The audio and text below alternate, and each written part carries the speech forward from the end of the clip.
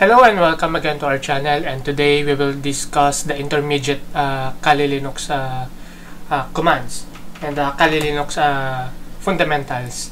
So before we dive into the commands, let's start by checking the applications. So as you can see here, there's a lot of tools inside the Kali Linux.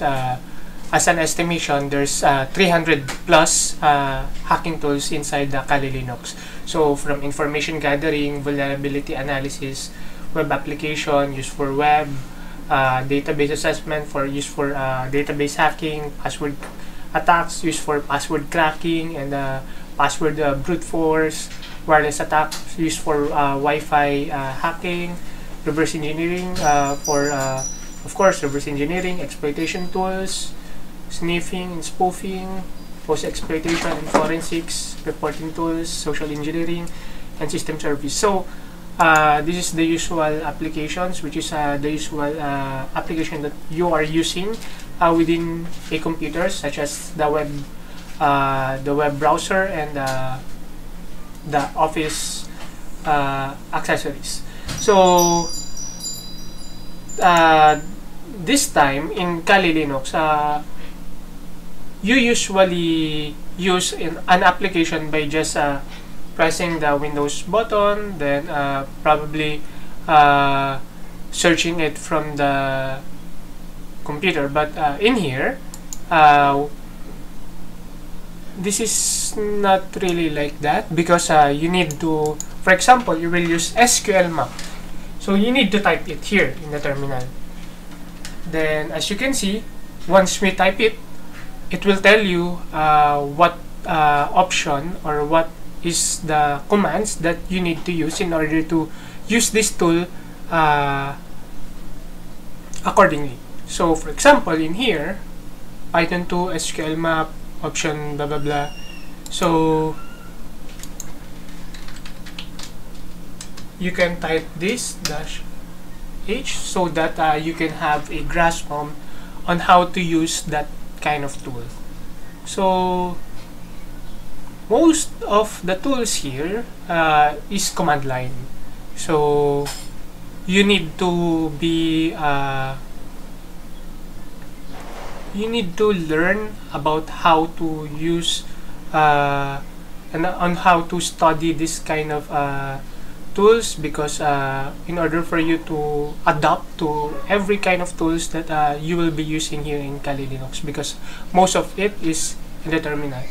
Well, there's some of the tools that is not within the terminal, such as the burp suit. So but most of it is in the command line. So yeah, let's dive into the command line. So first of the commands that you need to know is the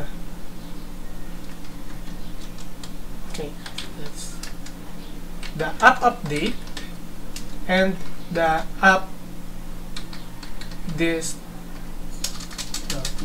upgrade and the app dist-upgrade.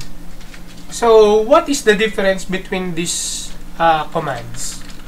Usually, if you're not root user, you need to add sudo in order for you to run these commands as root user. So that's the purpose of sudo.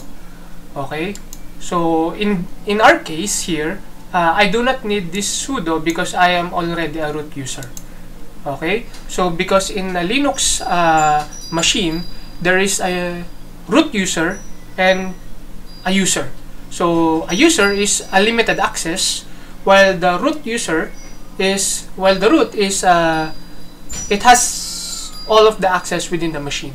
So that's the difference between the root and the user. So now, what is the difference between the update, upgrade, and dist-upgrade?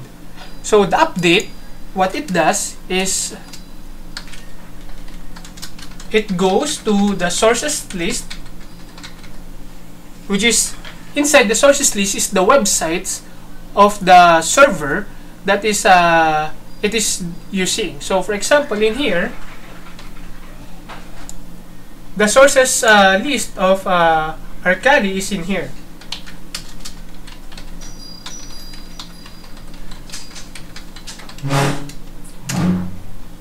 So yes, it's here. And as you can see here, this is the website that it is using for as source to their server. So in here, just all of the line that has hashtag is commented out. So you just need to stay focused in these lines. Okay, so that's where this machine get the latest version for each software or each package that you have. So technically, this app update job is to get the latest version of the packages within the server. Okay, so it will store the latest version data inside your machine after doing the sudo app update. So now the latest version of all of the packages in their server is inside your machine. So what will happen now? That will be the time that you need to upgrade. So what is the use of upgrade? So it will check the number 3 in the sudo update, which is this. It will check what is the latest version based on the sudo update. That's why in every upgrade, you need to sudo app update first before sudo app upgrade. Okay? Then after that, after checking what is the latest version, then that will be the time that it will upgrade all of the packages based on the latest version. So for example, you have LibreOffice 4, and based on the sudo app update, there is already LibreOffice 5. So technically, sudo app upgrade will see that, and automatically this LibreOffice 4 that you have in your machine will be upgraded to LibreOffice 5. Okay, so that's how it works. However, why we need this upgrade? Why? Because this upgrade. Okay, let's tell first what will be the problem in sudo app upgrade. So technically, in every upgrade, in any operating system that you are upgrading, there will be some broken dependencies. So what is this broken dependencies? These broken dependencies are mostly some errors or some conflicts in the upgrade. So for example, you upgrade this software and the other software is not agreeable in that kind of upgrade. So this some software will not work if you upgrade this. So yeah, that's the broken dependencies. So it is a problem.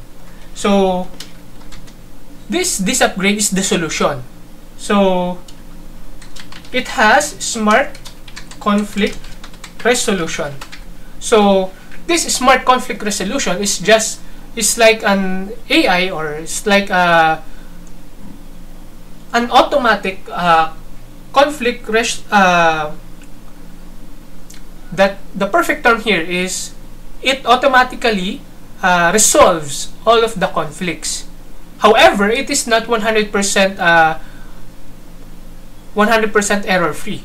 Okay, so the most important thing here is you deduct the possible errors. So for example, when you sudo upgrade, there's for example 50 errors. When you use this upgrade, it can be deducted into just 10 errors or 5 errors. So yes, there is a little more error, but at least you deduct it. Okay, so that's the use of this upgrade. So the lesson here is you must sudo apt update first when you are upgrading your operating system. Sudo apt update first, then this upgrade. Okay, so why upgrading is very important? Because when you do not upgrade your operating system, probably you're leaving your weapon, which is your Kali Linux OS, you're leaving it vulnerable. Okay, because every outdated version of OS can be vulnerable to attack. So why? Because most of the vendors patching or upgrading their operating system because they found a security vulnerability on their operating system.